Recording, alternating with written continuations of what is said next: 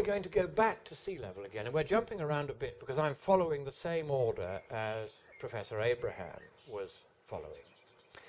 And this is the question, how fast sea level is rising? And this slide is what the professor shows. And what it shows is sea level rising in really something, it's not a straight line, but it's certainly not an ever-increasing rate of sea level rise. It's just rising perfectly steadily at around, I suppose, somewhere between 8 inches and a foot per century. Nothing to worry about.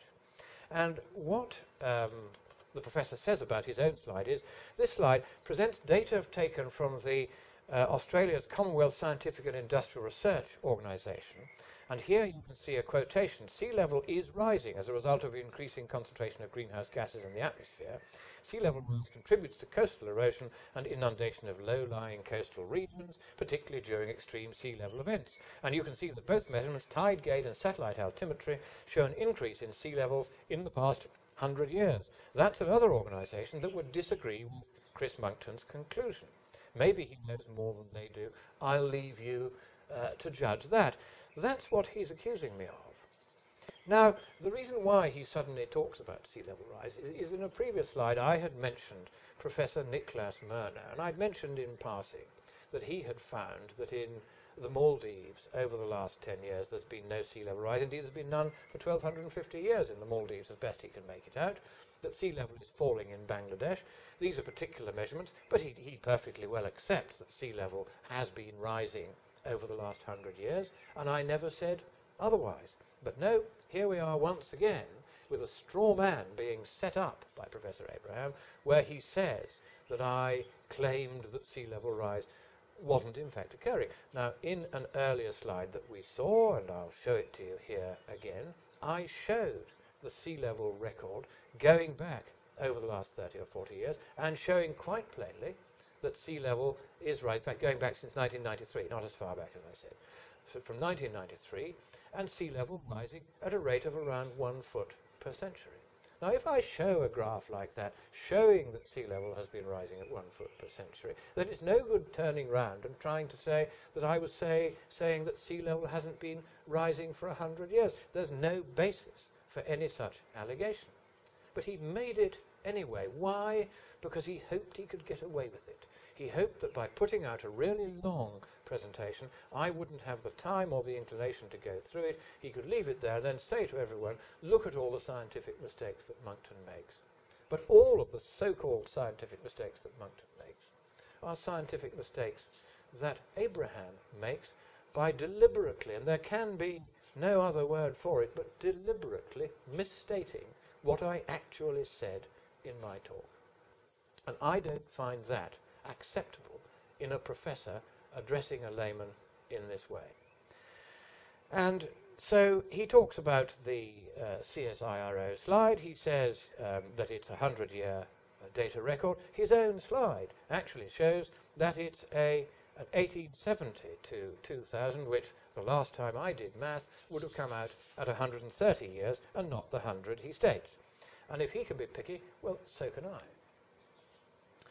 And what he doesn't seem to be aware of, but then of course he's not a climatologist either. He's a bit like railroad engineer Pachori. He is somebody in a field which doesn't actually have all that much contact with climate change. So he won't be aware, perhaps, that sea level change is highly variable around the world, and it depends on numerous factors that vary considerably from place to place, so that these days sea level change is determined by satellite altimetry. That's the most accurate way to do it.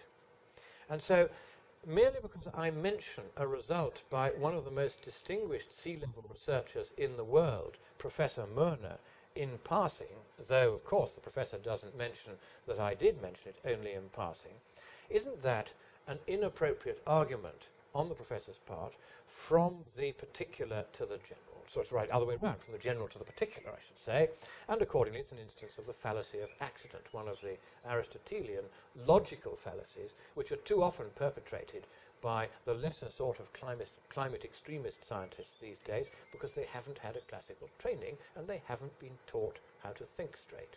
I'm being kind in assuming it's that way round, rather than at this point the professor is, as so often elsewhere in his talk, deliberately misstating what is said in my talk.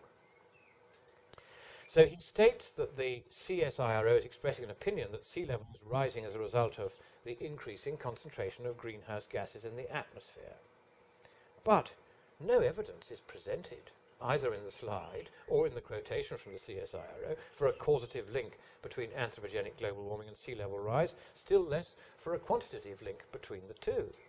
And if you look at that CSIRO slide, it is very clear that there is no great increase in the rate of sea level rise in the second half of the 20th century to match the great increase in CO2 concentration that has happened and the increase in temperature that we've also seen over the last 30 years or so.